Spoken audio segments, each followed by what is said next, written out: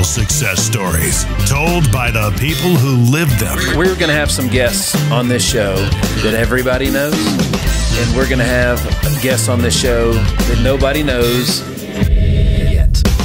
One by one, Nick Hyder is adding hits to the hit streak. Blessings, folks. Welcome back to another episode of the Hit Streak. I'm your man, Nick Hyder. And folks, I've got an extra special treat for you in the Hit Lab with me today. Check it out, folks. He is the medical director at Cedar Recovery. He is the co-host of the 70X7 Podcast. And there's an amazing 8-part Hulu series called Dopesick. And this guy is the inspiration behind the series. And check it out. The actor that portrayed him in this series was none other than Michael Keaton. He was literally played by Batman, right? That is so awesome. Folks, help me welcome Dr. Stephen Lloyd. Dr. Stephen, thank you so much for being here, man. Man, Nick, thanks so much for having me. I'm so jacked up about this. I've been looking forward to it. And, you know, I tell people about the Keaton thing all the time. He was a hack before he got my role, and I shot him to stardom. So we can get started like that. Oh, man, that's perfect. That's fantastic. Well, man, like it really was. It was a great series. It was something that that we really enjoyed. I mean, it was really well done, but it really hits close to home for us because we've had family members that have been affected by the opioid crisis, and you know, so like, let me ask you this. So like, you know, it's hard. There's so much on this. You hear back and forth from both sides of the media. It's hard to know who to trust anymore. You know, like how serious of a thing is you're dealing with this nationwide, worldwide? How serious of a thing actually is this? It's very serious. If you look at the number of people suffering with it and figure that they touch about 7 to 8 people in their life, it affects about 75% of the population in the United States, if you just do the math. And before I came in here to see you, I got here early and I was in the parking lot making some phone calls, and we had a patient die. From Saturday morning till this morning. Oh, no. And we found out because his family called to see if he had an outstanding balance of all things. Gosh. And we all know him. And so, yes, it's real. And then when you look at how families are torn apart and ripped apart, and then those that are left behind, particularly when it's children and if there's custody issues or DCS issues, what happens? I mean, this is as real as it gets. And I love working in it because it is the most raw place that I can think of in our country right now when you're talking about this. Well, I'm really sorry to hear about your patient. You know, those are people. They are. And you get to know those people. So it's real. So, well, first of all, like, I want to tell everybody how I met you, right? So we were fortunate enough to connect. I've talked multiple times about how amazing, being a guest at the National Prayer Breakfast this year was. And that was where I met you and your son, I believe, was there, and it was a great time. And like, first of all, like, let's just give the National Prayer Breakfast. We came back so encouraged, by that experience. It was so neat. How many times had you been there? Was that your first? That's my second time. And I was at the first time was the one right before the pandemic. And it was an infamous one because then President Trump, the night before, had given the State of Union address, and Nancy Pelosi had famously ripped his speech in half behind him. And he had also been acquitted by the Senate in impeachment the night before. So this was his first public appearance at the National Prayer Breakfast the next day. And so it wound up being a very infamous National Prayer Breakfast. The one that you and I attended was the first one after the pandemic, and it was a much different feel, and just a different feel all the way around for me. Right. There was so much hope and optimism, and how I got to meet you. You know, we're baseball guys, right? And always have been. And that's right. Right. If you don't like baseball, I can't help you. But Heath came up to me, my son, and said, "Hey, Dad," he said, "I met this guy." He said, "You got to come meet him. His name's Nick." So I said, "Sure, you know, we'll go meet him." And that's where I met you and your wife right after that. Well, it was cool. And like, I just can't believe the amazing amount of folks that we met. And it's cool because we all had something in common, and that was our faith, which is really neat, right? So it's just great to be in a situation where you're surrounded by that many people that have faith in common with you. It is, you know, at our table the morning of the prayer breakfast, we sat with a guy named Derek Ramsey, right? And I knew Derek. I've known Derek since I was a kid. He has no idea who I was. He was a quarterback at the University of Kentucky when my hero, Condridge Holloway, was a quarterback at Tennessee. And, growing up watching Condridge play, I was amazed, right? I mean, I was a huge Condridge fan. I had no idea he was the first black quarterback in the SEC. I mean, I'm a kid, right? You don't pay attention to that. Just like I didn't pay attention to Henry Aaron. He's getting ready to break Roof's record. I don't care what color he is. And to talk to Derek that morning about playing back then in the 70s in the SEC, because Derek was a quarterback at Kentucky and he was a tight end. He won a Super Bowl with the Raiders. And he talked about he wished he had went to Canada so he could have been the quarterback. And it hit me square in the chest. I mean, here's a guy that won a Super Bowl ring and he didn't get the opportunity to play quarterback because at the time there was a bias against black quarterbacks in the NFL. And he wanted to do it so much he would give up a Super Bowl ring in order to do it, because he was talking about Condridge, because Condridge actually did go to Canada and was in the Canadian Football Hall of Fame. So that was a moment for me where, I get hit with this stuff from time to time that realizes, there are these folks that had been, just irreparably harmed by things like that in my lifetime. Right. And I love meeting Derek. I can't wait to see him again. And the prayer breakfast does those kind of things. Yeah. Because that's not a moment you see, right? And I was trying to explain it to Heath afterwards, because he grew up he didn't grow up then, right? He didn't know that. And and then getting to meet you, and I was excited about this when you said, man, I want to have you on. And I wanted to come earlier, right? I had a little health problem pop up, but I'm so glad to be here today. Well, brother, we got a lot to talk about. Yeah. We got a lot to talk about. And, so we mentioned kind of where we're at today, and obviously talking a lot about the Dopesick stuff, but let's talk a little bit about how you became the doctor that went through all that, and then we'll kind of tell them the story. Maybe we should just tell them the story first. Want to tell them the story about how the 30,000 foot view about what happened, what the show is about. Sure. And then we'll go back and kind of tell them that. How about that? Yeah, absolutely. Well, the show was actually, meant to portray the mispromotion of the drug OxyContin by the drug company Purdue Pharma. And it does a great job with that. And it wants to show their interactions with the sales reps and how they misrepresented the addictive potential of this drug. And that's what the show's about. But it's based on a book by Beth Macy. Beth Macy is a writer from Roanoke, Virginia. Is a friend of mine. And so Beth's book was a New York Times bestseller. And so I was in Beth's book. When she was researching her book, she ran across me, and I love how she ran across me. It makes me feel a little bit good inside. She had done all this investigating and saw, just the hopelessness. And she asked somebody, she goes, is there any hope out there? Oh my gosh. I mean, I want to know something that's hopeful. And the guy says, have you ever met Steve Lloyd? All right. I didn't know her. And she goes, I'm at the deadline of my book. I don't have time to meet another person. He said, you need to call Steve. I was working here in Nashville. I was the medical director for Tennessee Department of Mental Health and Substance Abuse Services at the time, and got a phone call. And it was Beth Macy, and we started talking, and I wound up in her book, and we became friends. But she called me up one day and she said, Steve, she said, they want to make my book into a Hulu series. And Nick, my first question, of course, is, what is Hulu? I mean, I hadn't any idea, right? I mean, I didn't know. I would have said the same thing. Yeah, we're like, what is that? And she goes, well, it's like, Netflix. Oh, okay, I know what Netflix is. And I thought it was great. And she said, well, when we're writing this thing, we want a fictional doctor, and we're going to give him his own addiction. And we'd like for you to help us with that. Well, I don't have any experience in writing. I'm not a writer, but I didn't have to be, right? I had writers. And so I said, sure. Well, this is right in the pandemic, and Tennessee's actually shut down, right? March, April. You remember when that happened? Right.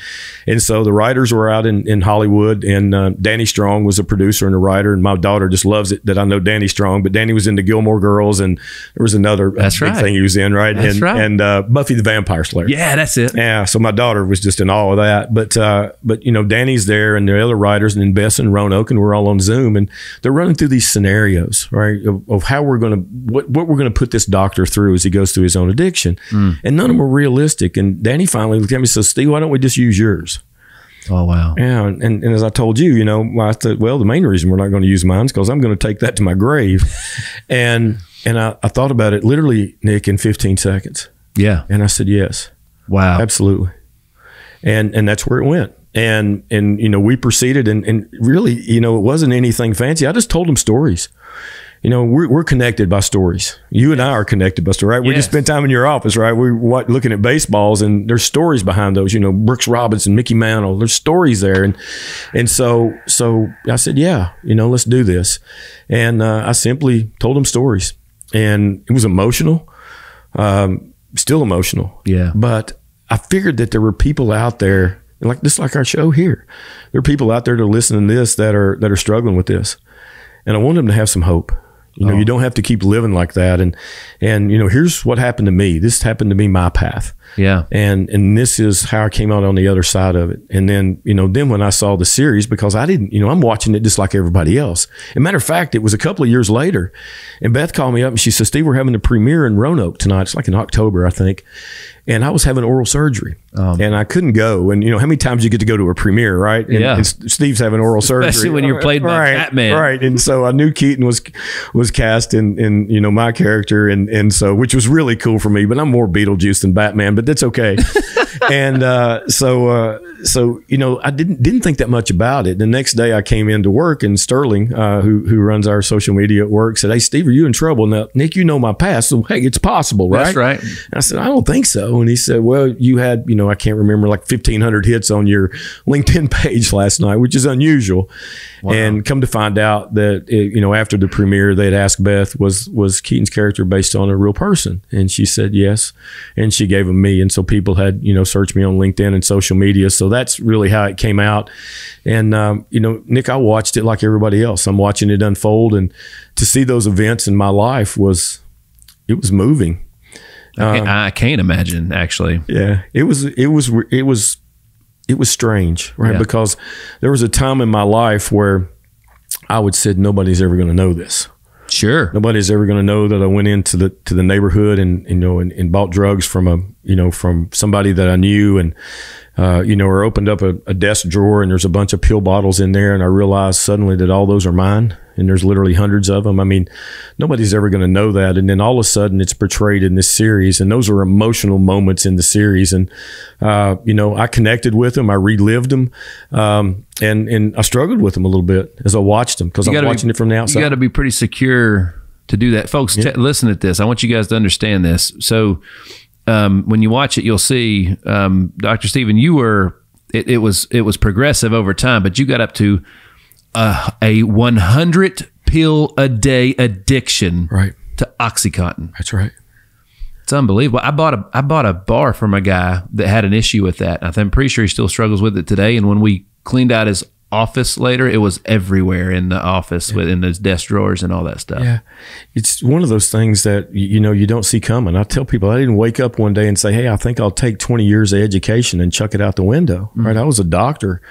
I'd worked my entire life through medical school and residency to get to that point. And so started off taking a half of a 5 milligram hydrocodone, 2.5 milligrams of hydrocodone. And within 4 years, I'm using 100 pills a day, you know, 500 milligrams every day. Unbelievable. Nick, I couldn't do anything without it. You know, I had kids. You know, I was just in your office. I saw you and your kid, right? You know what that is. You take a bullet for them. Absolutely. Right? All the bullets. No doubt. And with a smile on your face, right? And imagine what it would be like if, in order to get to that point, you had to have something else out here, right? And so my kids and my wife and my family weren't the most important thing. My most important thing was this, because without this, I wasn't okay. Wow. And it's a sobering moment, and it's a really sobering moment when you realize you can't control it. Wow. And I hear people talk about it all the time. So, oh, you don't want it bad enough. You got to find your bottom. And it drives me nuts. Okay. Because I don't know how much of a bottom you have to find. And I wanted it more than anything in the world. I couldn't quit. Right. And, you know, and then to see that portrayed on the screen and, you know, watching Michael Keaton do it, because he did such a great job with it. I mean, I lived that. And, you know, stuck his hand through a plate glass window, you know, to get his pills. Well, you know, what he tried to do is lock them up for himself. Well, that's a real story. I did that.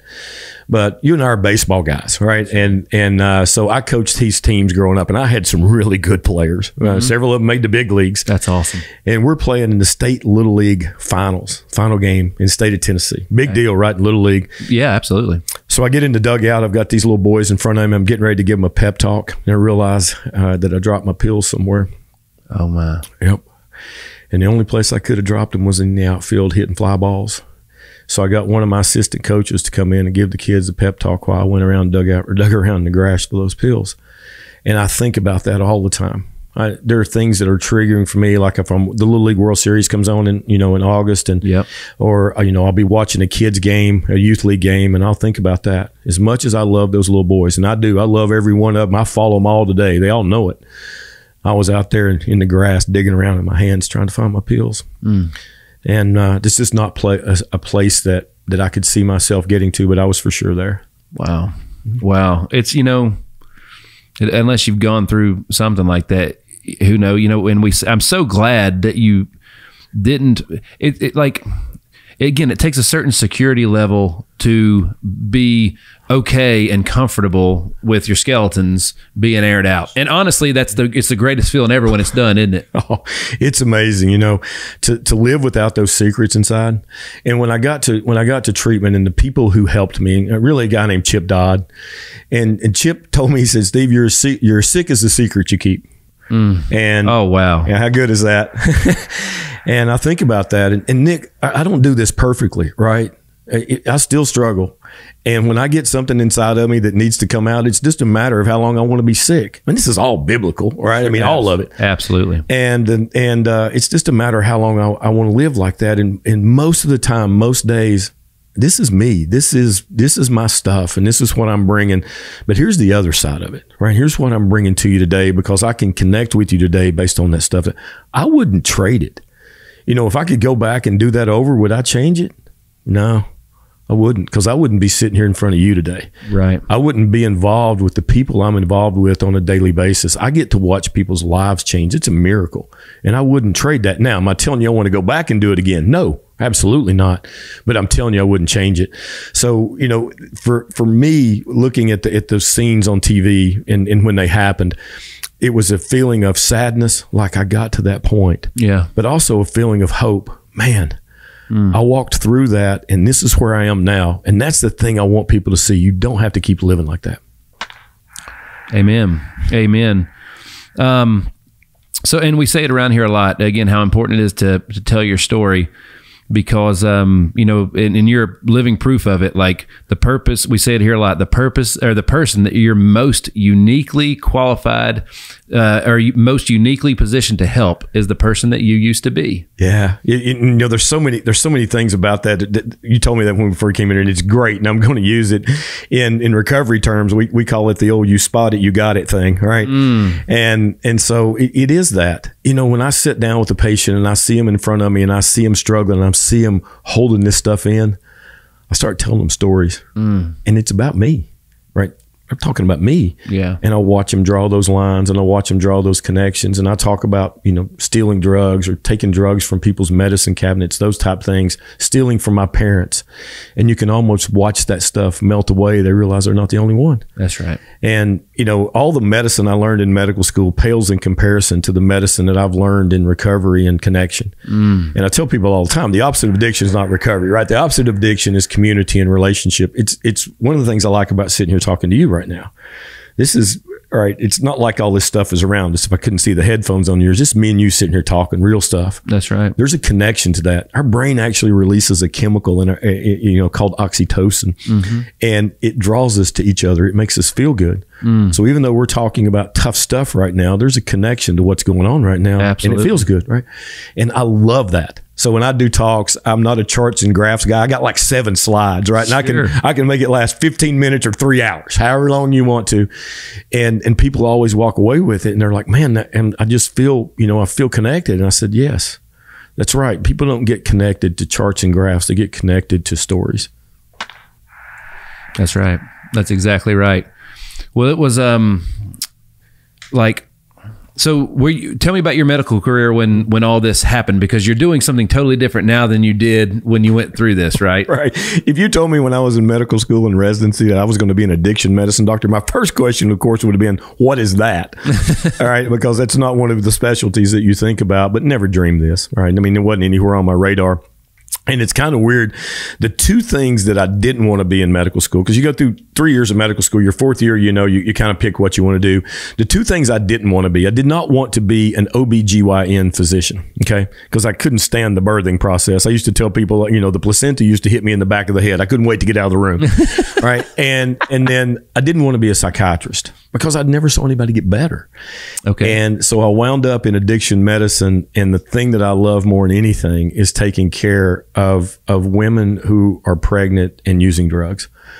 And if I got to pick the patients that I'm going to see for the rest of my life, that's the group I want to see. And it was the 2 things that I didn't want to be in med school, right? The two, bottom of my list. So I'm a trained internal medicine physician. So I worked in the hospital residency training programs back in my hometown. I'm a Northeast Tennessee boy. I'm from Jonesboro. Went to medical school at East Tennessee State and did residency, and then was on faculty there during the first part of my addiction. So when you got started with all that stuff, like what was how did your addiction story begin actually? Like what was the actual? Well, I was in my last year of residency training, and, I'm getting ready to step out on my own, and we didn't have work hour restrictions back then. And so I'm working a lot. I'm chief resident in the hospital. Don't like my wife very much. Don't like my kids very much, right? Just that story, anxiety, depression, these things I thought I had. And I was driving home from work one day after a long day, popped the glove compartment of my truck open, and there laid some old Norcos in there, hydrocodone, acetaminophen. We know them as Vicodin. And I looked down at those things, Nick, and I had a conscious thought, my patients take these things all the time. I broke one in half, threw it in my mouth, and drove about 10 minutes to where I was living. And suddenly my wife's better, my job's not as hard, my kids are better behaved. Okay. Well, that's not true. Nothing changed on that 10-minute drive. What I didn't realize, in the area of our brain that interprets pain doesn't separate physical from emotional pain. So this emotional baggage that I had been dragging around my whole life, from childhood abuse, physical and sexual abuse, everything, it's not an excuse, just how I got where I am. Yeah. Suddenly it was relieved. And suddenly I felt like I'd found the answer. And within, 3 years, I'm using 500 milligrams of OxyContin a day. And I found OxyContin because it didn't have acetaminophen in it. And this is going to sound ridiculous from a doctor, but the thing I was really worried about with that many pills was actually not the dope. It wasn't the oxycodone or hydrocodone or whatever happened to be taken. It was all the acetaminophen in it, Tylenol. Tylenol is unbelievably toxic to your liver. Right. And then each one of those pills a lot of times had, 350, 500 milligrams of Tylenol in them. And so when I found OxyContin, that was a drug that was just pure drug, right? No hydrocodone, no acetaminophen, no ibuprofen, just pure unadulterated opioid. Yeah. And that was really when it really took off. So so connect me in the movie or in the show when where the story became yours and it was basically you from then on out. So Keaton got there a little bit differently than I did. There was a few things in there that were not exactly as they happened, but we wanted to give him a common pathway. Mine was not a common pathway. The common pathway is you get hurt, right? You hurt your knee, you have your shoulder. His was a car wreck. Okay. So at the end of episode 3, spoiler alert, he's involved in a car wreck. And then he winds up on the drug that he's actually prescribing for his patients, which is the same thing I did. And then he realizes, hey, this feels pretty good. Suddenly, he'd lost his wife. So he was a widower, and he had some emotional baggage he's carrying around, and his addiction took off from there, Nick. And so he got there by a little bit different path. But the reason we did that, because that's such a common pathway. There's so many people out there that are suffering from opioid addiction that didn't wake up one morning and think, hey, I think I'll throw everything away. They were in high school and they, tore their ACL, or a really common one, wisdom tooth extraction, right? Oh, wow. And that's a really common one. And so I see these people, these young people in Middle Tennessee where I live and love now that, just a few years ago were Friday night football stars, or they were cheerleaders, or they're in the band, or they're in the drama program at their school. And now, they're sticking a needle in their arm. How in the world does that happen in 5 or 6 years? And that is a common pathway. And so that was a reason that, we did that with the Keaton character, is that, he has a car wreck. And so he winds up needing pain medication. He got hurt in the car wreck. And then now sudden the pain goes away, but the medication doesn't. And so he got into his a little bit different than mine, but that's the start of his.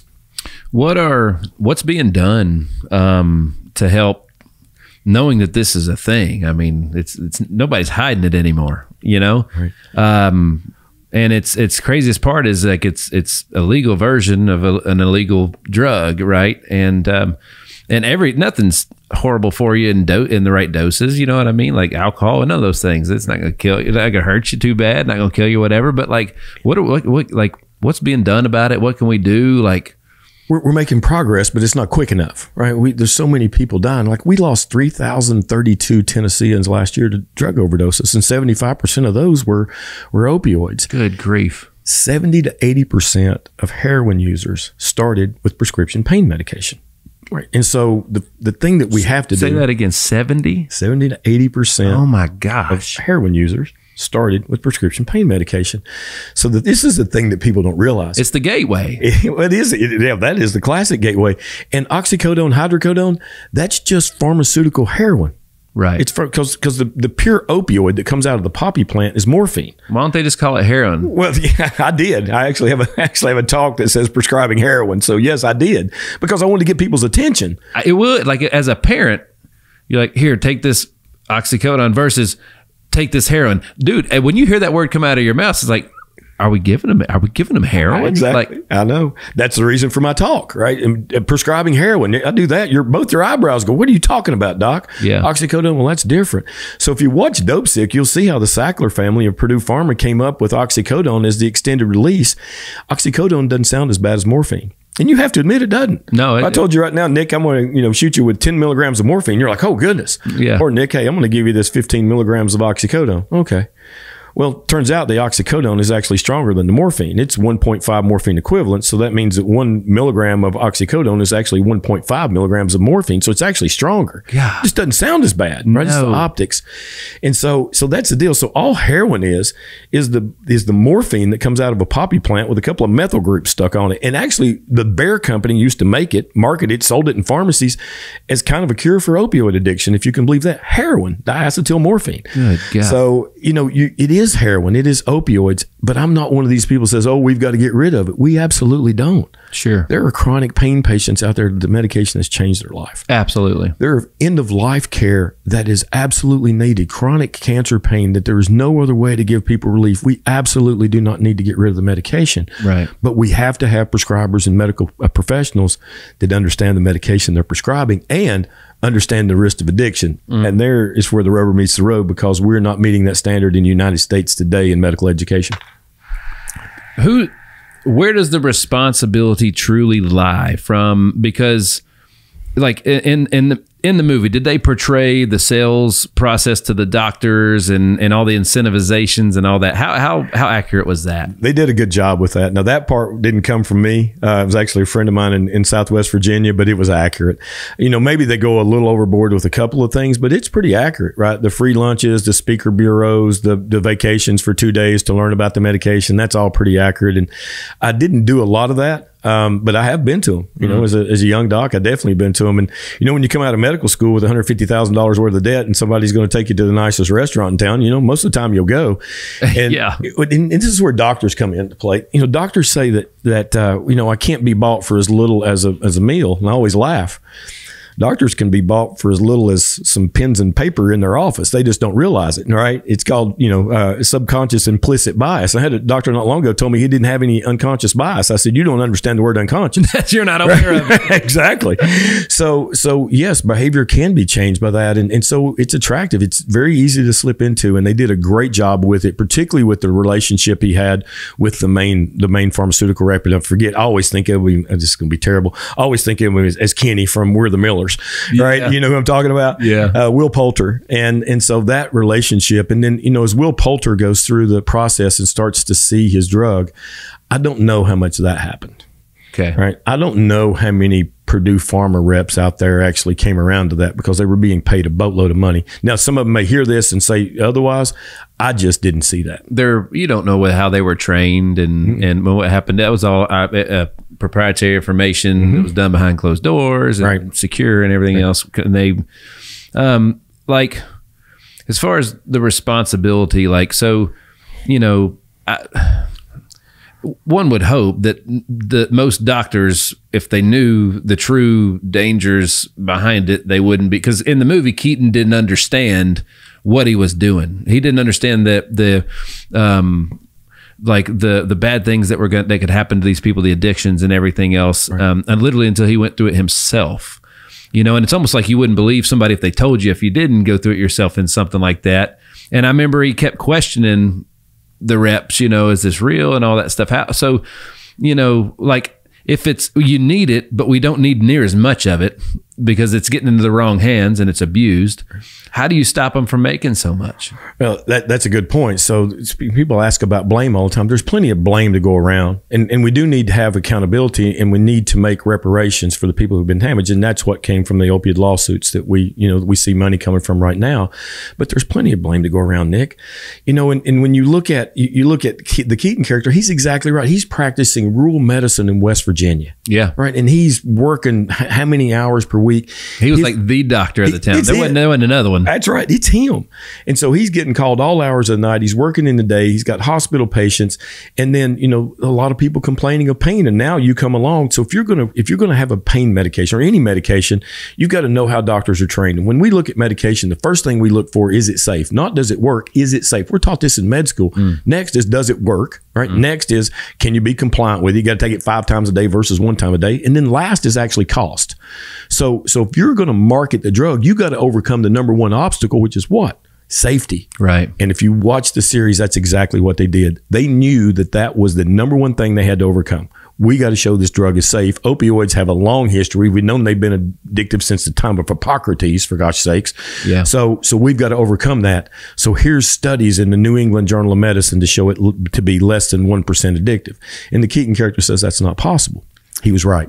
How, and when companies, like, they release something, some press like that says that, so how does somebody back then, I can remember, like, my parents, even me growing up, it was like, if your doctor said it was law, right? It just was what it was. There was a trust that, and trust is always earned. And I had great ones. I've never had a bad experience, right? So all the people that have worked on me and helped me and my family have been absolutely amazing, and they earn that trust. But how many people go to a doctor for the first time, or even an ER thing or whatever? That person don't know you. They don't know your background. They don't know your history, and a lot of things, unless it's documented on a chart somewhere. But that person trusts them as if they've been working on their whole entire life. How would a patient, how should a patient handle that situation if they don't know the person, or like, how many questions should they ask? I don't know. I don't think there is a way. Right, because our medical professionals out there, doctors, nurse practitioners, and physicians assistants, the one that has prescribing power, you aren't trained appropriately on this. Addiction is genetics, trauma, and opportunity. Right, the most widely available, socially acceptable thing people have trouble with is what? Alcohol. Right, anybody can. Sure. What would be more widely available and socially acceptable that came off of a doctor's prescription pad? Right, and so that was really where, things fell apart, because I need this medication. If I didn't need it, my doctor wouldn't write it. Well, the doctor was acting under pretenses that the medication was safer than we've always thought. Yeah. You had these pain societies that had popped up everywhere that were funded by industry that really nobody paid attention to. And so there's plenty of things to go on. The FDA, right? The FDA, gave Purdue Pharma the wording in their package insert that this drug was possibly less addictive than the shorter acting agents. There was no medical evidence for that. They ended up getting sued big time over that, right? They did. So one of the things one of my current roles, I'm the chair of the Opioid Abatement Council here in Tennessee. And over the next 18 years, we've got about $672 million coming into our state to help abate the damage done from that. And that came from the lawsuits that you're talking about right now. So yeah, they have been sued, but there's plenty of blame, right? The DEA is actually who says how much opioid can actually be made and produced and and sent out, right? So there's plenty of blame to go around, and we need to look at that and see what happened, right? How did the holes of the Swiss cheese line up, right? And we absolutely need to do that, but we can't get so focused on that we don't look at what the solutions are going forward, because then we're tossing hand grenades at each other. And I want to make, then people need to be accountable. I need to be accountable. Sure. As a physician, I wrote it. I am accountable. Sure.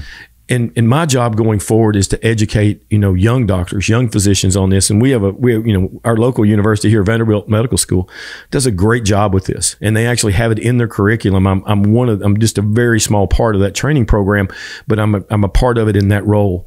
And I love to see those changes, because I promise you, Nick, when I was coming through school, that was not the case. Gotcha. So there are changes coming, but we need them universally. And it has to be, the DEA, I was just trying to think. The DEA, I said already, just totally lost the word.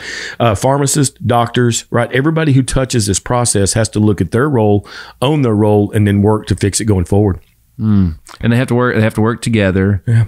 And then and there's always a publicly traded company with the board and whatever that's just looking at just bottom line numbers and black and white pages, right? I get that one all the time. And I'm in those rooms, and every time it's my turn to speak, I kind of just put all that stuff to the side and I bring the patient right back in the room, because that's what we're doing, right? And I've been in a lot of rooms, I've been afforded opportunities that just make me, I'm in awe. I tell people I'm Forrest Gump. I have no idea how I got here. It just happened. Yeah. Hey, Forrest Gump was a great story too. Absolutely. And I use that because every time I'm in those rooms and I have those people's attention, I bring the focus back to the families that have been ripped apart. Our families here in Middle Tennessee, our families all across the state.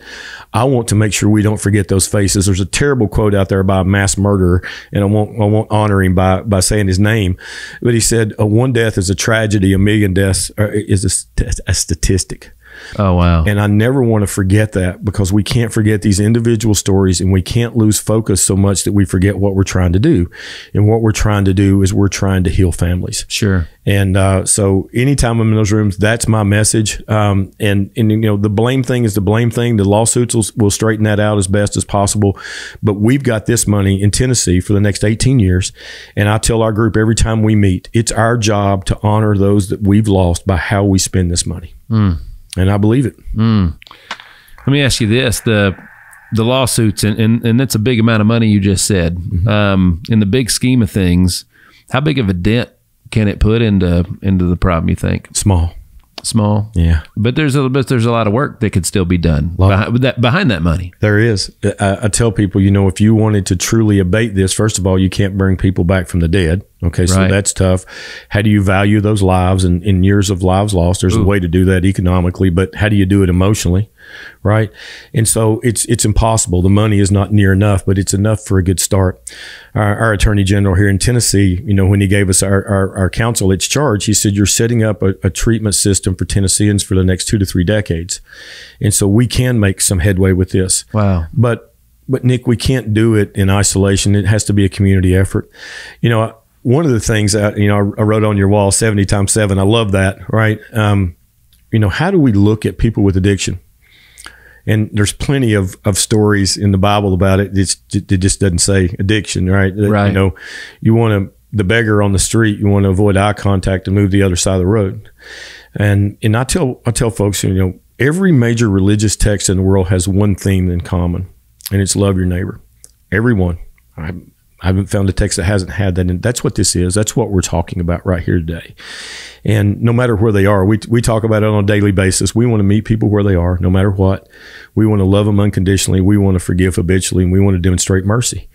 And I see people looking at addiction as moral failure and say, we've got to show these people some tough love. I remember no stories in the Bible where Christ stepped back and said, you know what I've got to do here to the woman at the well, I've got to show her some tough love. Didn't see that. I saw him love her. Right.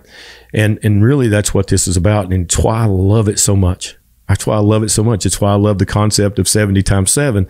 Yes, Jesus, how many chances, how many times do you forgive somebody? 7, 70? And Jesus says 70x7. Why not that? And his point wasn't 490. His point was how many they need. Yeah. Right. And I'm also not saying there aren't consequences. There are consequences. But my job is to help my patient find the path to recovery that's right for them, not the one that I happen to find. They may have a different path. There you go. And so I think a lot of times we get hung up in that. And so I know that was a long-winded answer to your question, but those are the principles that I try to operate by daily. It's such a, you hear, golly, the world's full of problems. That's what the world. That's why we're here, right? Is to that's part of our mission as human beings. And the world's full of problems, but this one is a big one, and I don't feel like it's getting enough attention. And if there was a pie graph of all the top leading ways of deaths in Tennessee, the United States, or whatever, there's guns that they're really focused on that right now. Then there's car accidents and all that stuff. Where does this fall? Like how big a piece of pizza would this be in the pie? It's bigger than the two you just mentioned combined. So that's unbelievable. So folks, say that again. So the opioid crisis is causing more deaths than What were the two I gave? Then guns? Guns and car wrecks. We passed car wrecks a long time ago. And you throw, gun deaths in there, deaths from drug overdoses are still dwarfs it. I think what is stunning to me, correct me if I'm wrong, is not everybody or a lot of people own guns. There's more people that have guns that aren't doing damage than are. And everybody drives a car. Yeah. Everybody drives a car, but not everybody takes opioids. Not everybody takes those painkillers, right? So it's almost like if you just grouped them in, 10 people have a gun, 10 people have a car, 10 people have opioids. 10 people have opioids it's going to be almost 10 out of 10, and it might not even be 1 out of 10 on the other two. Sure. It'll dwarf them, and fentanyl's changed the ball game. So what exactly is fentanyl? Well, fentanyl is actually a useful opioid that we use in the hospital a lot, and for chronic pain, particularly cancer pain. And it's usually in a patch or there's some sublingual fentanyl preparations that we use. It's very useful. When we talk about fentanyl now, we're not talking about that. We're talking about illicit fentanyl made in labs, mostly in China, and brought into the United States from Canada and Mexico. And I'm not a border guy. I can't get into that. It's just how it gets. Sure. So if you think about it, if you're going to have you're going to be a heroin guy, right? And you're going to sell heroin, you got to have a field full of poppy plants. Well, if you're going to be a fentanyl person, you got to have a chemist in a lab. This is Breaking Bad. Gotcha. Okay. Right. So that's how I try to explain it to people, because you don't need a field full of poppy plants. Now you need a chemist, right? You need some precursor, and it's dirt cheap. And it's numerical powers of 10 greater than heroin. And so if you get a hold of carfentanil, say, and you think you're taking an oxycodone that looks like, something that you would get from the pharmacy, I can't tell the difference in looking at them. And that's supposed to be 1.5 morphine equivalent. So really 15 milligrams of morphine, and you get a hold of carfentanil. Well, that's 1,000 morphine equivalents, and you die. Wow. And you don't even know that you take it. So that is the issue. And I told you I'm not a graphs guy and I'm not a numbers guy, but here's one that gets my attention. We lost 107,622 Americans to overdose. So last year we have numbers for. That is a 747 fully loaded, crashing and burning and killing everybody on board every 36 hours around the clock for a year. Good grief. And if that was happening to me or you, wouldn't get on an airplane. Correct. The problem is that they happen in isolation. They happen in Clark Range, Tennessee, in a bedroom from a kid that people have forgotten about. Oh my gosh. They happen here in Brentwood, Tennessee. Yeah. With a family that doesn't want anybody to know that their daughter's struggling with addiction. And there's no voice. There's no marches on Washington. This is the opioid crisis is this generation's HIV and AIDS. Gotcha. The parallels are unbelievable. The biggest hindrance to treatment is stigma, just like it was in the 80s and 90s. And I talk about it all the time. This is this generation's HIV and AIDS crisis. The problem is that we don't have a movement like they actually wound up having.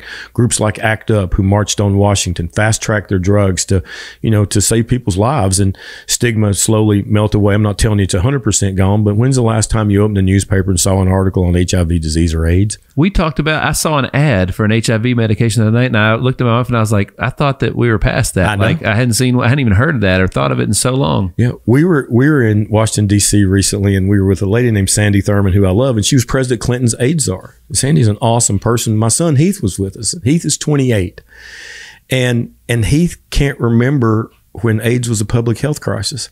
And I remember sitting there looking at Sandy's face, and she was smiling. And I looked at her and I said, "That has to feel good, doesn't it?" She said, "Yeah."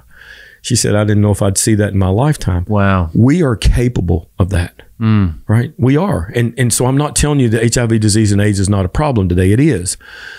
But it's not what it was in the 1980s and remember when Magic came out, right? Yeah. And Magic says, "I've got HIV." I remember watching that because it was before I went to med school. And he said, the world stopped. It stopped. Everything stopped. Here's the head of Showtime, right? Yeah. And he says, "I've got HIV disease." And then he said something after that I think people overlook. He said, "I'm going to live." He said that. I mean, it's at the press conference, and I remember sitting there thinking, "You'll be dead in 5 years." Yeah. Well, I saw him, when the Dodgers and the Braves were playing. I saw him in the stands, and he ain't missed many meals, right? I mean, he's alive. He looks great. He looks he looks really good. You know, he lose a few pounds, he could probably get back out there. But That's right. But my point is that the stigma is the biggest thing that prevents people from getting help, and that's why I draw the parallels. And these families out here are suffering in silence. And we've got a great movement here in Middle Tennessee, mainly by some ladies out in Williamson County who lost their kids to drug overdoses, heroin overdoses. I'm a parent.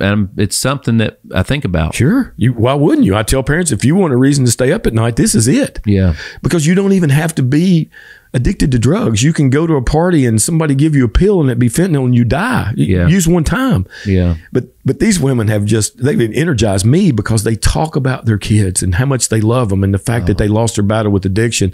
When we start having things like that happen, now we're starting to move forward. You know, why do you think it is that I hear an HIV ad on TV, but I don't hear anything about this on, you know, like what are we doing? You know, like how does this happen? How do we get here? How do we stay here? How does this keep happening? And again, you know, I've had 2 family members that have been affected by this, and thank the Lord, they're both doing really well and they're on the other side of it. But you know, one of them, it's been my son's 13, probably close to 15-year battle. Mm-hmm. Okay. And just in the last like 6 to 9 months has that person became clean and on their own. And now they're still dealing with the last 15 years of issues that it's caused, financially, health-wise, everything else. I mean, people's teeth are having to get redone and all kinds of stuff. I mean, it messed them up. They don't even look like the same people. And now they will if they stay on the path and everything else. But it's hard. It breaks your heart. It does. And this is one of the reasons that I talk about it so much, because there are a lot of doctors out there that have the issue that I have that gotten better and are doing great. And they don't tell anybody because they don't want the stigma associated with it. And I had this thought when I was still in treatment, and Chip helped me with this. How would you feel if you had a disease that you never saw anybody get better from? Right? I mean, what if you never saw anybody come out on the other side? Yeah. And I remember having that thought, and I said, you know, if this works out, and it worked out because of my support system, right? It had nothing to do with me. It had everything to do with my support system. Sure. But if this works out, I'm not going to live in the shadows. And, you know, we live in Music City, right? Nashville, Tennessee. That's right. The music industry has been riddled with this, right? And we know that. And we've had some of our country music stars come out and talk about this openly. I wish that they knew how much that mattered. I wish that they knew how much it matters to people when they openly talk about it, because they have these huge platforms. And I've seen a few of them do it. I'm not going to name them a name. We know who they are. But the people that they reach, it's just amazing. It's why I love this today, right? Absolutely. We're going to reach people today. And I am grateful for you for doing this. Well, I'm grateful for you for all the work you're doing. This is just, I'm blessed to have a platform, and again, when you have a platform, it's kind of like when you have access to those drugs, you have a great responsibility that comes with those gifts, and that's not something that we take very lightly, and these things are online, and there's we're approaching our 100th episode, and it's big, and there's hundreds of thousands of hours of me on film that are going to live forever. And my kids, my grandkids, and everybody else are going to have access to those. That's why I don't, use a lot of profanity on the microphone and stuff, because I don't want my kids to, I don't want my kids to be affected by something I did, right? My behavior, right? And if it's bad, I'm not perfect anyways, but at least I'm most of my imperfections aren't on camera when we're doing stuff like this, and they have to live that down. But it's as a parent, and knowing that the kids are going to hang out and party and do stuff, and I may be wrong, but I would think that a lot of the times the people that take the pill and die, the person that gave them to them didn't know it was going to kill them. Mm-hmm. They were just said, "Hey, I got something you want it." And they didn't know what it was. They didn't do their research, and they look so real, right? They do. Nick, when I first started seeing them, I could pick out the impurities. I could see the difference. But I'm also a doctor, and I probably have a PhD in those things. But I can't tell the difference anymore. I see the ones that our undercover agents buy on the street, and they turn out to be fentanyl, and I can't tell the difference. And that's the scary thing. And that's what I always want families and young people to know is it's not this chronic use anymore. Can you still die from that? Absolutely. Mm-hmm. But you can die one time. And, it's like my patient I told you about when we first started. There's a chance that that he got a hold of something yesterday, right? And maybe, didn't know what it was. And sure. And so that's to me the real scary part. And if you look at our overdose numbers, they really shot up when fentanyl came on the scene. Man. Well, I mean, honestly, I could sit back here and talk to you about this for hours and hours and hours. It's just such a deep thing, and seeing how it affected all the members of the family and the tolls it took on all of them, not just the people that were going through it. It's just, it's horrible. It's horrible. And, but it can be beaten. Yeah, it can. And I'm a Tennessean. I told you that when we walked in here a little while ago. I'm proud to be a Tennessean. And so I take Tennessee with me wherever I go. And Alex Haley, the author, is from Tennessee. His family was enslaved in West Tennessee, but he grew up in Norris, Tennessee and East Tennessee. And he talks about a turtle on a fence post. And I leave people with this. This is an image that we can all see. There's one thing for sure when you see a turtle on a fence post. What's that?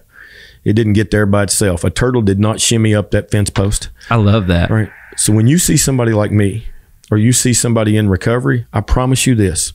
They did not get there by themselves. That's right. This is support. Guys, this is community. I still believe in the goodness of people. I don't care how many times I watch the evening news and I see one side lobbing hand grenades at the other. And I still believe in goodness. My dad had back surgery. And I was with him this past weekend, and he had a couple of his buddies that meet at McDonald's, every Saturday morning to solve the world's problems. And they called him to check on him. Are you going to be at church Sunday? And I remember listening to that going, this happens across our country every single day. We still care about each other. These men in their 80s care about my dad who had a back surgery, and they want to know when he's going to be at McDonald's. That's right. We still care about each other. You did this show today because you care about this issue, and you care about the people out there that could be affected and the possibility that it could affect your own family. Right. We still care about each other. This is community. It's relationship. And when you see somebody in recovery, I'm telling you, they're a turtle on a fence post. They're there. I'm here for you today because I had this group of people that surrounded me, loved me, and gave me a path to recovery. And I think that's our challenge here in Tennessee. How do we set up a system where everybody gets that? Let me ask you this, just because you never know who's struggling with it. And one of the hardest things when you love somebody, even when they're struggling, is to a lot of times you just want to make them feel better, or especially if it's a daddy and a daughter, you end up becoming an enabler. Right. Because most times those people go broke, they end up moving back home or something like that. And, so what advice would you have for the folks that have somebody going through that, to not enable them to further the situation they're in, but like that hope? And first thing I would say is feed your faith. You got what I'm saying? You got to feed your faith, and you got to feed it hard as you've ever fed anything. Their faith too. You got to teach them about hope, because if you look up the definition of how they describe it in the Bible, hope is not something that you can see, right? That's not hope, right? So, and it's you overcame it, and you've seen there's unbelievable amounts of people that are going through it on the bad side. There's also people that are recovering from it, but I'm not hearing those. I need those people here. You do. So Middle Tennessee, and Nashville in particular, is one of the best recovery cities in the United States. It's well known. Oh, wow. And I love that community's out there. If they hear this, I love all of them. But we have had some prominent folks talk about this. Our former mayor, Megan Berry, lost her son Max, and Megan has been very public about that and what she's been through and what her family's been through. That's wonderful. It is. And so, this is one of the things I really love, looking at, and I'm not a Bible thumper, Nick. I'm just not, I've got faith, and golly, sometimes it's horrible faith, right? It's not anywhere where I want it to be, but the Apostle Paul described addiction better than anybody I've ever heard. He says, why is it I do the things I don't want to do, yet I don't do the things I want to do? Guys, that's addiction. I can't do it better than the Apostle Paul. And so we have to understand that. And the enabling thing, I've seen that carried so far. I had a psychiatrist one time ask me when Narcan came on the scene, he goes, well, how many times do you Narcan somebody? Don't they need to hurt a little bit? Well, does that hurt include letting them die? You know, how many times would I go in a flop house to get my son? I mean, Nick, the truth is I'd go in as many times as I needed to. That's right. What it takes is what it takes. It is. And so I struggle with finding out where that thing is enabling. Now, giving somebody money to go, but you know, that's a little different. But I really struggle with that, and it's very hard. I tell you what I don't do. I don't judge families that have done it. Okay. They love their kid. My wife told me, she said, Steve, there are bigger sins than loving your kid too much. And there are. And so I see these families that, you know, it's classic enabling. I don't beat them up over that. They love their kid. They're trying their best to do what they can do to help their kid. What would you do to help yours? Sure. I'd do anything. No doubt. No doubt. I'd do anything. You name it. I'll commit a crime. I'll do whatever I need to do. Absolutely. So I don't beat families up, but what I want them to see is the thing that we can do. First of all, we got to help ourselves. I get families say, Steve, what do I need to do? And I said, well, let's start to work on you. What do you mean start to work on me? They're the problem. I'm not the problem. I said, I'm going to have that painted across the back of my wall. Right. We all are damaged by it. And I am of no help to someone until I get help myself. Right. And so I start with that, and the things I can control are me and my actions and reactions. So start there, and then just keep consistently showing up. Hey, you don't have to keep living like this. Here's some things that I can help you with when you're ready. And I keep it in front of them. And I don't give up. You know, I get patients that, you know, come back to see me after they've been gone a while and say, Dr. Lloyd, you're going to be mad. You know, I'm like, I'm so glad to see you. Yeah. Right. You're not dead. You're not in the newspaper. I am so glad to see you. And at first they think it's, you know, it's fake. Well, it's not fake. I'm glad to see him. And so again, I go, the old prodigal son story, right? This stuff is real. Yeah. And that's the way I do it. I don't know where that enabling line is, Nick. I've never been able to figure it out. You described it perfectly, right? I don't know. Yeah. So what I do is I do my best to show people pathways, and here's what's available. I get how do they see or measure? Like I guess is what they're doing working? Are they enabling them? Is it working? Like I guess is there any signs of improvement? You know, even the smallest bit. How do you celebrate those victories and not call them participation trophies when you're working with those folks? I try to find little areas of insight. Right. So whenever you're using, the frontal lobe of your brain basically shuts down, like you had a lobotomy, and so your frontal lobe is responsible for insight, judgment, and empathy. And so in addiction, you're driven solely by a reward system that's unchecked by that, right? So just think about this, you know, us here in this room, what would we do if we did not have a frontal lobe? I mean, the three of us would be in jail before lunch, right? If we were driven solely by our reward system, because that's our nature, but we have fully developed frontal lobes that gives us insight, judgment, and empathy, right? Okay. So in addiction, full addiction, you don't have that. Wow. Right? And so you're just controlled by your reward center. So I try to get families to understand that and start looking for little pieces of insight, because it takes for 2 years for that to come back online. It takes 90 days to even start coming back online. Wow. So I want families. Okay. So when they go to rehab, that's why it's such a long, lengthy thing. Because if they go less than 90 days, they didn't change much. They didn't have time to. And that's why I continually rail on some of these programs. They're not long enough, right? You've got to be in there that amount of time to even start to have, when you start looking at 12-step groups, 12-step steps, come to 90 meetings in 90 days. What's magic about that? Nothing that happens in the meeting, everything when it comes to time and recovery, the frontal lobe. So that's what we have to get people to understand. Man. Well, this is, I knew this was going to be really, really good. And lo and behold, here we sit, we deliver, right? Let me switch subjects just a little bit. So you have an amazing family, right? Two adult children. You're a granddad now. Well, going to be in September. Going to be in September. Yeah. Yes. That's congratulations. Thank you. I'm jacked. and your wife, Karen. So I just, you know, we're talking about how it affects the families and all those things. Let's dig a little bit deeper there, because like your family's still intact. You know, you guys made it through the gauntlet. You got on the other side. Right. And then your wife had to relive it watching the series. It is. And that's where, you know, my own self-centeredness got involved. Because when Dopesick came out, and it was a success pretty much from the start, and you know it won 2 Emmys, right? It's big. Yeah. You know, best book was great, and I can't remember how many copies it sold. You know, 500,000 or so, which is a lot. It was a New York Times bestseller. There's been 20 million people seen Dopesick. You know, and so it you know, from that point, just getting it out there was so huge. But you know, when we were watching it, I watched it just like everybody else. I didn't know what stories they used, what they didn't, but I've been through those a lot, Nick. I do. I mean, you and I've talked about the work I do. I mean, it's a lot. Yeah. I forgot about her. You know, I forgot about her sitting there next to me watching this unfold on TV because she lived it too. And now it's right in her face. And I didn't pay enough attention to that. I didn't pay that the respect that it deserves, because if I'm a turtle on a fence post, the one that picked me up off the ground and stuck me up there was her. Right. She suited up and showed up. The AA Big Book, I've got a little one, and it's one of my most prized possessions. I got it as soon as I got into treatment. I still have it. And Karen wrote inside the front cover, said, "Accept the grace." Right. I love that. Accept the grace. Yep. And well, go ahead. Just watching it, and I looked over at her, and I saw her squirming a little bit and drop her head a few times. And that's when I realized that, man, Steve, it's been a while, but there's still wounds there. And this wound is one we need to talk about. And we have.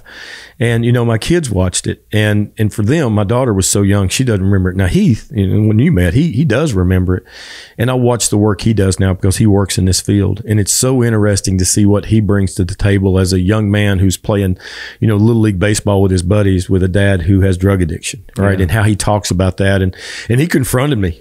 He actually confronted me. I was going to ask. Yeah, he did. As an adult, he confronted me. And because he was 9 years old when I left. And Heath and I come in from work, and by gosh, we were on the baseball field, batting cage tee. Every day we didn't miss. And you know that, right? That's right. And so he said, I came home one day and you weren't there, and nobody told me anything, and you were just gone. And I'm mad. Yeah. And the thing that Chip Dodd did for me was when my kids came to see me 6 weeks deep, I sat in a room with them. I told them what was wrong with me. I told them that Daddy got sick on medicines that doctors use, which is what they could understand at that time. And then as time has grown on, they've obviously know everything. But back then they didn't. And Heath actually confronted me about it. It was an interesting time. And he actually confronts me quite a bit. When did it happen the first time? Oh, gosh. He was a junior in high school. He went to Science Hill in East Tennessee. And I can't remember, and he's hit me with some things, growing up, in my relationship with him.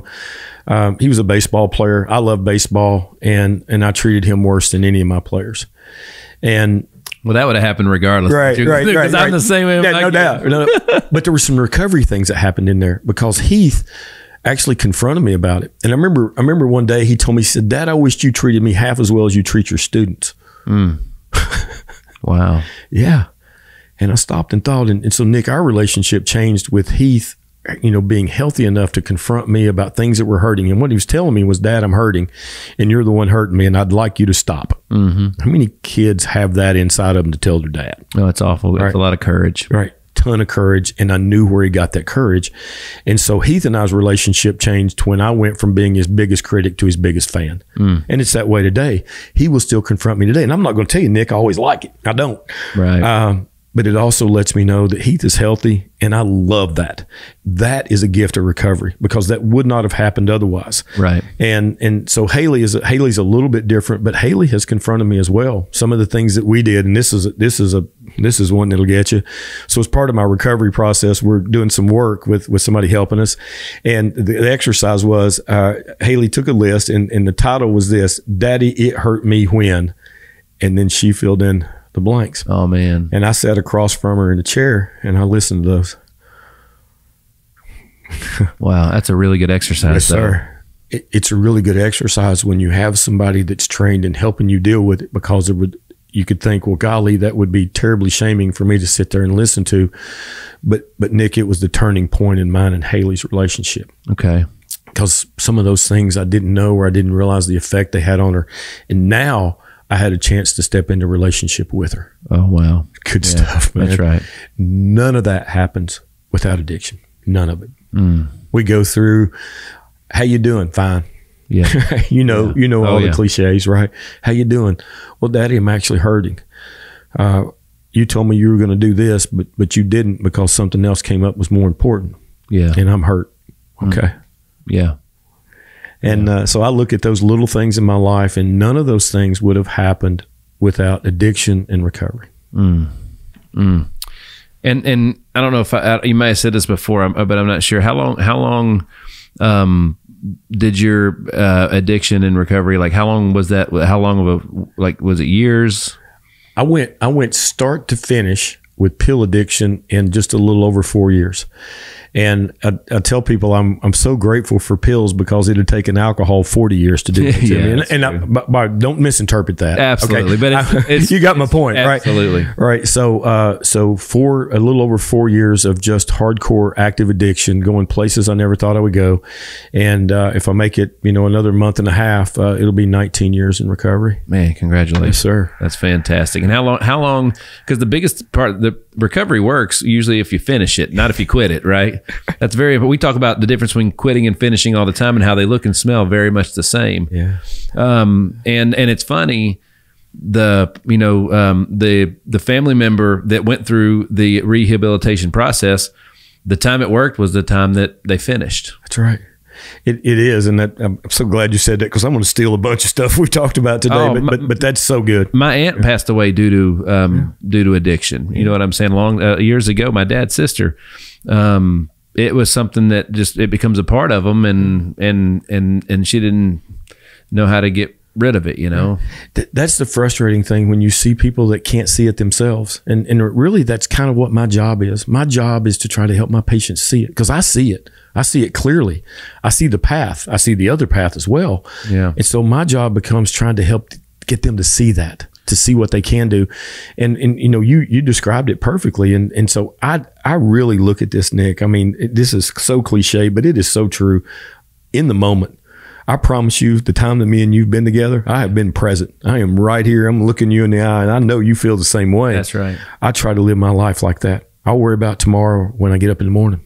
We tell everybody, say around here a lot, you got to operate in the future so you can live in the present. You know what I mean? Yes. We say that a lot. And my aunt wasn't the one that had the opioid addiction. Hers was alcohol for 30 plus years or however many, and literally eventually it just killed her. Yeah.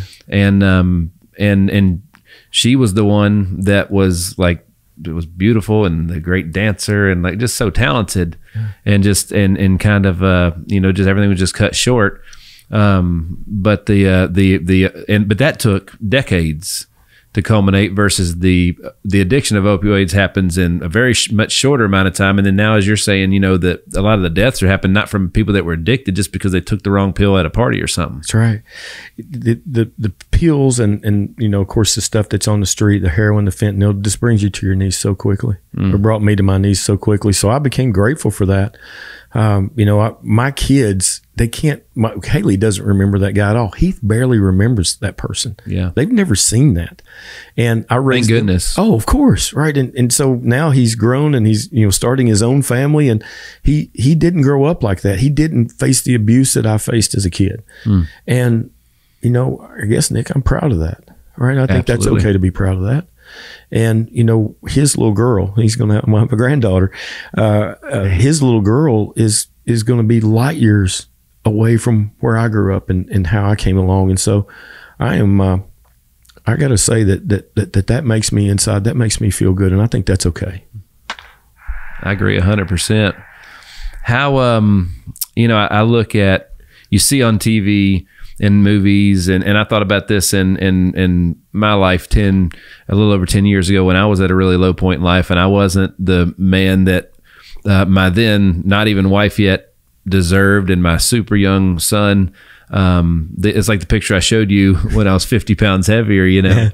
I wonder sometimes because when I was not the person I should have been, my wife's friends and family didn't care for me too much. And it was like, you don't have to stay there type thing, come over here and all that stuff. And I used to hate that they did that and almost resented them for them at the end of the day. Like, why wouldn't they do that? I was a jerk. Yeah. You know what I mean? And I wasn't healthy and I wasn't making good decisions as a professional. I was a loser. Yeah. Like, what good did I really bring? It's I have those moments too, and I know exactly what you're talking about, but you really have to be awake to that. You're awake to that, right? Absolutely. You look at that and you go, man, they were right. Absolutely. They were right. Right. And so I used to think that the person that loved you put their arm around you and told you what a great guy you are. Right. That was my definition of somebody that loved you. The person that loves you puts their arm around you, looks you dead in the eye and shows you things you can't see for yourself. And those are the people I want in my life. That is right. That is absolutely right, man. Like, is there anything else? Did we, I want to make sure, like, your story, like, this is a great opportunity to hear an amazing story that can help so many other people, because it can give them the hope. We said hope you can't see, but they can actually see the hope that you found when you couldn't see it. Right. It's one of the things I always want to leave people with is they look at me now, right? And I still have issues. You know that. I mean, we battle stuff. I'm a walking issue. No doubt, no doubt. So, I tried to teach Heath, one of my early heroes was Ali, right? I loved Ali. Yeah. And Ali would, he's the champ, right? The greatest. And he said, it's not how many times you get knocked down, it's how many times you get back up. And, I live my life that way. I want people out there to know I still struggle. Now, I don't struggle with the same things I used to struggle with, but I do have the courage to stand back up. And the thing that I always remember is to ask for help. There are people out there that care, and there are people out there that will care about you. And, just remember that. Ask for help. I don't care how bad it is. And I don't care if you can't see a light. I don't care. Have the courage to ask for help. Amen. And if we do that, and as a community, now the responsibility is on us as a community to respond, because sometimes we're like, well, you can ask for help, but here are the conditions that we're going to give you, right? And I'm not saying that there aren't times that comes into play, but I'm talking about unconditional, like you love your kid, right?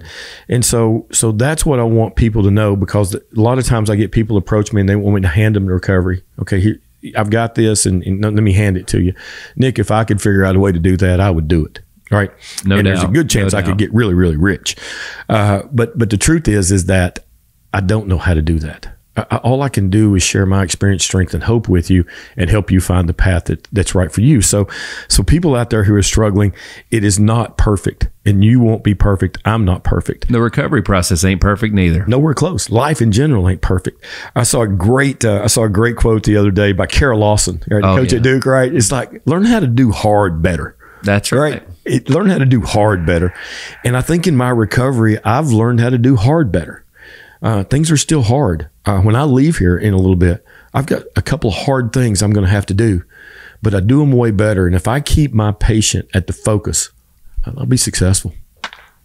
That's right. Well, that's what we say. The same thing about a great business is that if it's all about the customer experience, man. And if you create a great experience for them, then you did a good job, right? You did a good job. I have a mentor that taught me this, and it's my favorite. He said the main thing is to keep the main thing the main thing. So that's what we're talking about. That's right. That's right.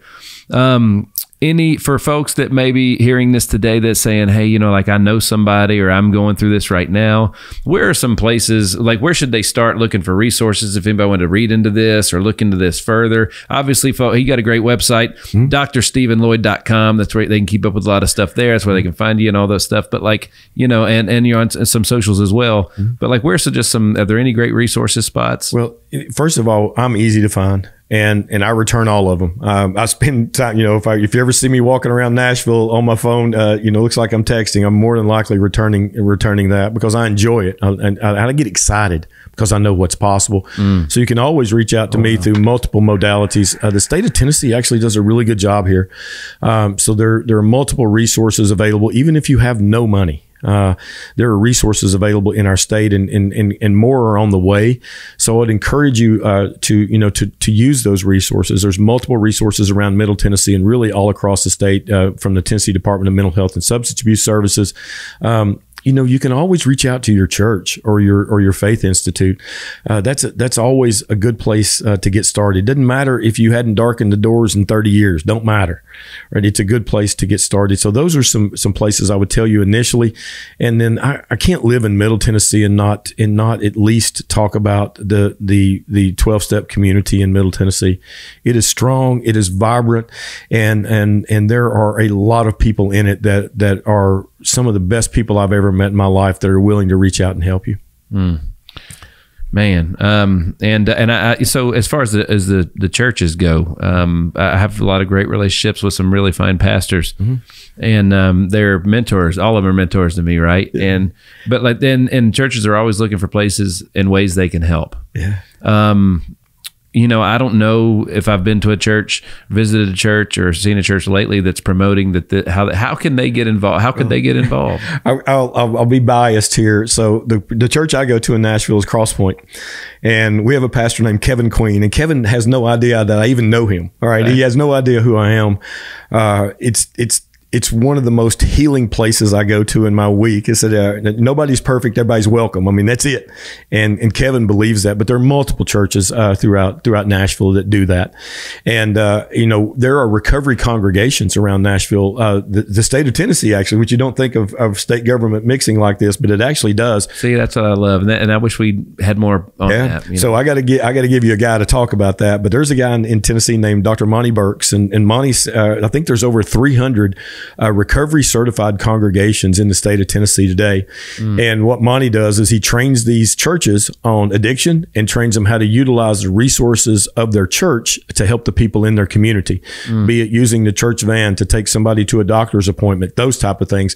And those are the things that don't make the front page of the Tennessean. Right. And they need to. And some of them do every now and then, but we have a lot of resources in our state, and those recovery congregations are spread from Johnson County to Shelby County. And so it is a good resource. In Middle Tennessee, we've got a bunch of churches that that believe in this. They host 12-step groups, and they host Celebrate Recovery groups that you see banners. So we really are blessed here in Middle Tennessee to have those resources. Man, well, this has been. I knew it was going to be a great conversation. Real quick before I forget, we got to talk about your podcast, 70x7 Podcast. You host it with your son Heath, right, and the staff of Cedar Recovery. I do. So tell us a little bit about that, because we got to go check. We got to check that out. Well, it's not near what we're doing here, but it is open and honest conversation about topics in recovery. The first 2 episodes, and we've done 1 season. The first 2 episodes are me and Heath, talking about what we have been through as a family. And then we take several topics. I think there's 7 or 8 episodes. We take several topics that I think are important in recovery. We're getting ready to start recording again. And basically what we're going to do is we're going to take current events in the recovery world, what you and I are talking about, opiate abatement money, where to get help, stories, right? People relate to stories. So that's what we're trying to do. Nothing, sometimes when I watch recovery podcasts, they're way up here. And that's a good thing. I'm not knocking that at all, but I want to talk about, ground level stuff that we run into on a daily basis, and the things that I see, like what I'm dealing with right now. I mean, this has been emotional for me, because in the back of my mind, the whole time we've been in here, I lost somebody. I lost somebody in the last 2 days that it turns out we couldn't help. And so I want to make people aware of that and what that's like. And then also different ways to get treatment, because we tend to put things in boxes, and we say, well, if you're doing this, you're not really in recovery. If you're doing this, you're not really in recovery. And that prevents people from stepping out and ask for help. So those are the kind of topics that we want to address. Gotcha. And they can find it pretty much anywhere that you can find a podcast. You can. So I tell you what, when you're listening with us right here, just get out your phone. There's a little magnifying glass and a little search bar, right? 70x7. So it's spelled the word 70x7 Podcast. Yes. Right. So that's it. And it's with Dr. Stephen Lloyd. Man, this has been great. Thank you so much for being here. Nick, I don't have the words to tell you how grateful I am. It's been great. Well, once again, folks, anything you want to know about Dr. Stephen, keeping up with and checking in on him, all those things. He's on social, but you can check him out at drstephenloyd.com. Once again, man, this has been an absolute treat. I can't thank you enough for being here. And I'd like to bring you back. And tell me the name of the guy that's Monty. Is it Monty? Dr. Monty Burks, yeah. I would love an introduction to him. Yeah, you will. He's also an MMA fighter, so there's a lot of stuff there. Oh, man, that's cool. Wow. Hey, man, I'd love to hear more about what he's doing and maybe share that with everybody too. So that'd be really cool.